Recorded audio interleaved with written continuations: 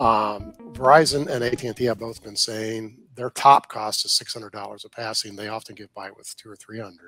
The fact is, now when you go to Windstream and it's a rural build, it's obviously a lot more per passing just because the houses are further apart. I mean, this is a city, house, but the fact is, it's really efficient to overlash.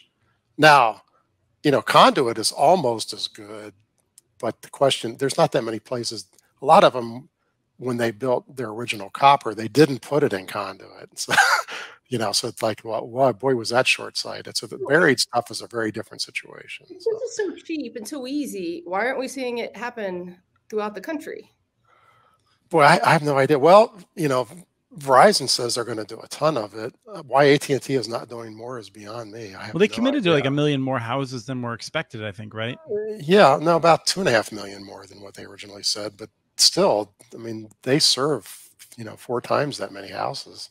So they're not talking about building their whole footprint. In this town, I don't think they're probably past more than 5 or 6 or 7% of the homes. It's very selective. So, it's the backhaul. They don't want to build the backhaul to get into the neighborhoods.